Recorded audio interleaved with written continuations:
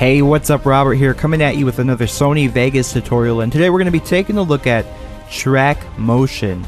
And what track motion does is it's used to move a video track over another track. For example, I'm going to get a white solid color into my project here, and you can see that it's on its own new layer, of course. And when you come over here, you see this little button that says track motion. Now what this does is it brings up this track motion window, and all the settings we change here apply to all the clips on this layer. In a nutshell, this is pretty much the tool used to create picture-in-picture. You can resize and position this overlay video clip by clicking and dragging down the little box here.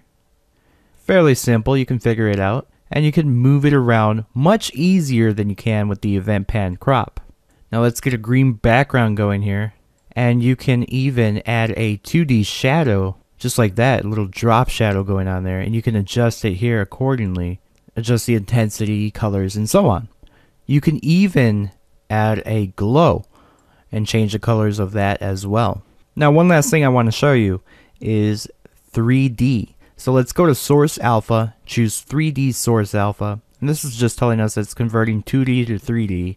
And our shadow and glow are going to be deleted. Click yes, and you can even disable that for future uses.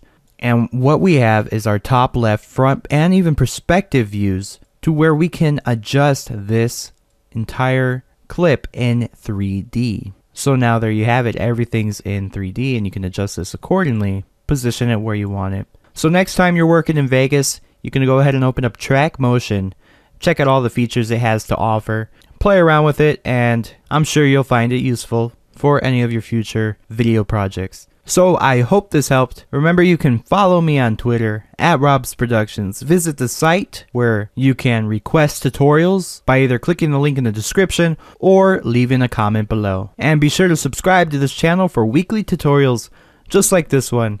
Again, I hope this helped. Thank you for watching, and until next time, take care.